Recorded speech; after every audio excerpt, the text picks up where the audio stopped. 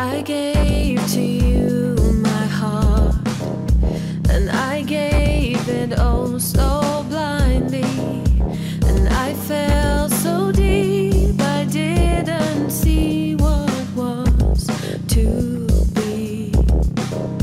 And you gave to me your heart, and I took it oh so gladly, and we fell so deep, free falling, so lost, so lost.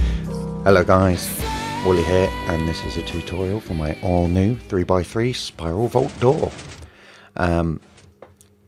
It's pretty compact, and those of you who follow my channel will know I've already done one of these, but it was a lot larger, and the 1.5 the 1.5 update breaks the old design. So this one is 1.5 compatible, and as an added bonus is smaller. So a couple of things to note. I will be building this all above ground because it's reasonably complicated, and it will be better for you. You'll be better able to see what's going on, and when you come to build it, you will need to dig an 11x3 hole that is 1, 2, 3, 4, 5 blocks deep, and that will put this level at ground level. I'm going to be using a blue rectangle to represent the bottom of that hole. The other thing to note is there is a caveat on the door material you use, in that you're going to have to use a material that has slabs available, because of this bit here where a full block would cut this wire and stop the door from operating. Okay, so without further ado, let's get on with the build. So first thing we're going to do is we're going to place a torch in the corner of our hole, as it were, and then we're going to place 3 blocks, and then we're going to zigzag up and down along the bottom like that. So there will be 4 blocks on the second row, 3 single blocks on the first row with the group of 3 there. The next thing we're going to do is place 2 redstone and a repeater on the default setting, then a repeater on maximum delay, a piece of redstone, a repeater with 2 ticks of delay, so click it once, and a repeater on the default setting, and then a torch down here on the side of this block. I'm going to jump up here and place a torch on the top of the end block, a block on top of that torch, and then from the side of the torch 1, 2, 3 blocks, and we're going to place 2 bits of redstone and a repeater on the default setting. Then on the first raised block here, we're going to place a torch, a block on top of the torch, a torch on the side of the block, and a block on top of that torch. Now this block is going to have to be your door material because it will be visible. We're then going to place 2 pistons here and another block of your door material here, and then we can go and test this with a lever. We just place our lever here, we get a double extension and a nice retraction, and we can leave that lever there for the moment. Next thing we need to do is start laying out the 2 outer rings of pistons that will form the spiraling motion on open and close. So we locate this block with the torch on, and on the first level next to it we place a block, and we go up diagonally and along and up diagonally, and catching the end of this, the side of this redstone here, you can just see the hitbox, up diagonally again and along. Then we'll have to jump up here, and we're going to place a temporary block here and a block next to it, so we're going up diagonally again. I'm going to place a block on the end face of this and a temporary block above that and a block along the side, and we'll leave those temporary blocks there for the moment, and that way we can then find this torch again, up, block there, up diagonally and along, up diagonally, and along, and then blocks on the side of the two temporary blocks. So we have these two staircases like so, and up at the top we can place a block on top of the last temporary block and then remove these. Go back down to the bottom and place redstone, redstone, repeater, and this repeater wants to be on 3 ticks of delay, so click it twice. Redstone, redstone, repeater, and that's on the default, and then redstone, redstone. At this point we'll want to cut a couple of wires, so this one here needs to be stopped from joining, so we place a block above it, and this one here, so we place a block above that.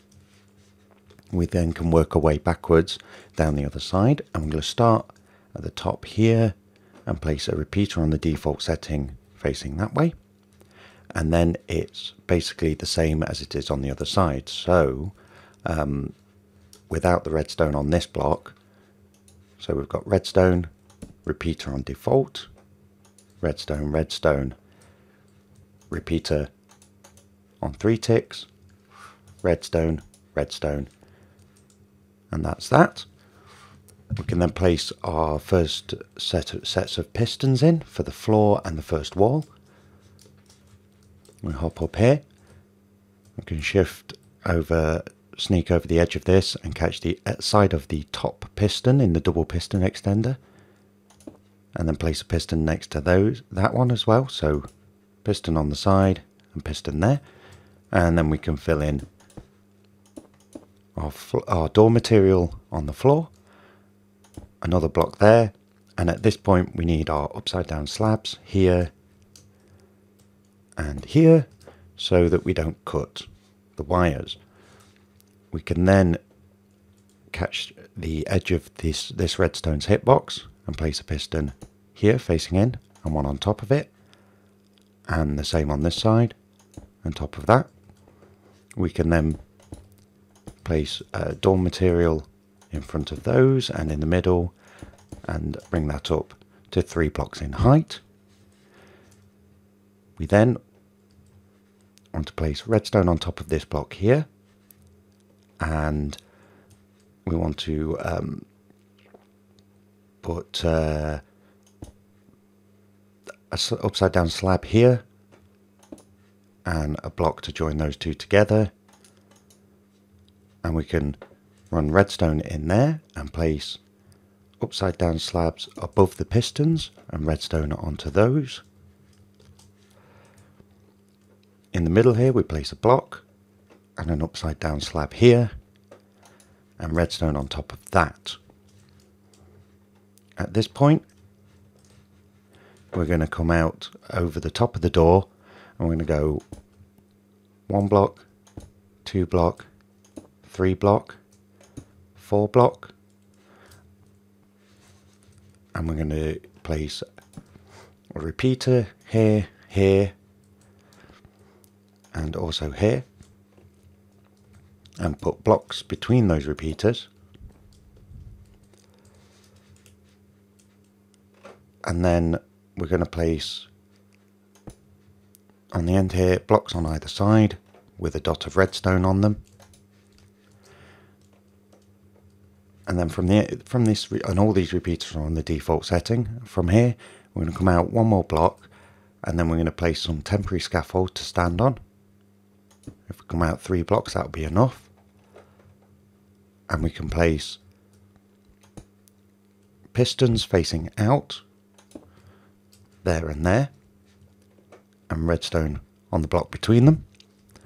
Now these pistons can be normal pistons, it really doesn't matter unless if making these sticky will grab a block you don't want them to grab. Then we can hop down here, and then on the side of this raised block here, stick your piston facing down, one next to that, same on the other side. Put our door material on the bottom of those, then below these two pistons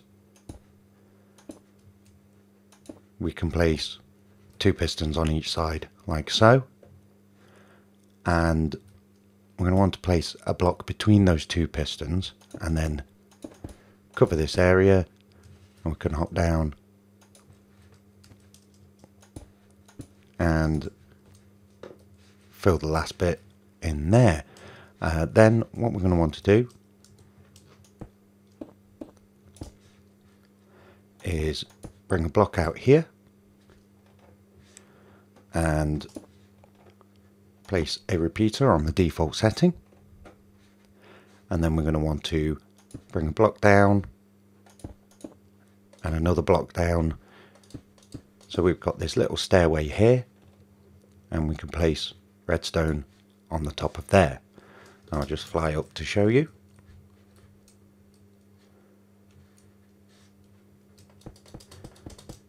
Okay, at this point the actual door mechanism itself is built, and we could test that with our lever. Nice. And the final thing to do is start building our T flip-flop for activation. So what we're going to do is we're going to put a little platform, a little line of blocks here, and then stair down one diagonally. And at this point, place a block over that torch so that we can jump up here, and redstone along the top of these three blocks, and redstone here. We can then place a sticky piston facing up here, and a block here, a repeater on default here, and a block here. We can hop down and catch shift click on the edge of this repeater to place a sticky piston facing down, and then a button on either end of this row of three will activate the T flip-flop and open or close the door.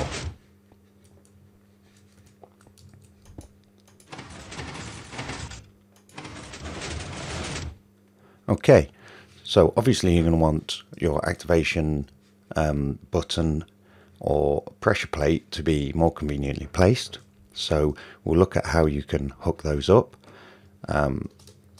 Obviously you're going to want to frame these doors in something like this.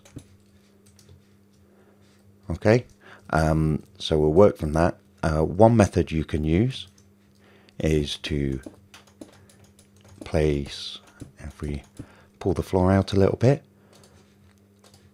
is to get some pressure plates and put them along somewhere in front of the door. Doesn't have to be there.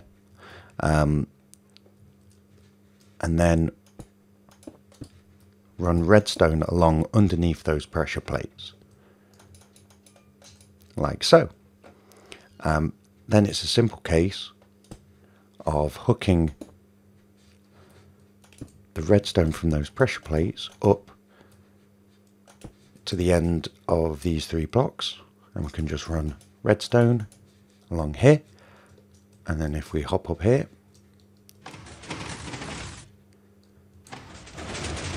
I'll do that again.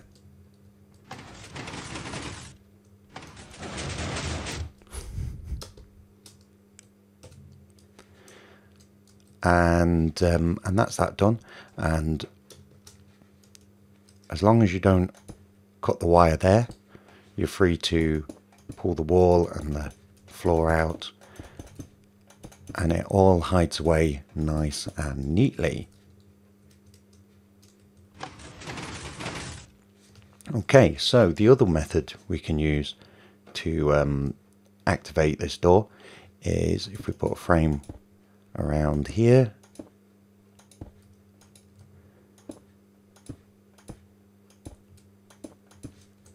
we can place a button on this block here, or in fact here, either face of this, and we can run redstone along here, like so, and this button will activate the T flip-flop. However, there is a bit of a caveat with this method, and one is the fact that this redstone is pointing at this block will mess up the sequence very slightly in this bottom corner. Okay, now it's quite easy to fix this if you're using a material that has slabs available. That will fix it. If your material does not have slabs available, then what you can do is you can just place a block here in the middle and just grab a button and pop it there, and what that does is it redirects the redstone away from this block, but the T flip-flop will function exactly the same, and you don't get that problem with this block being powered. So yeah, and that is pretty much it. I think it's quite nice. I think it's quite compact for what it does. Certainly more compact than my old design. And I don't think it's that complicated to build. Anyway, hope you like the tutorial. Hope you like the design. And can hopefully find a place for it in your world. Anyway, until next time guys, take care of yourselves.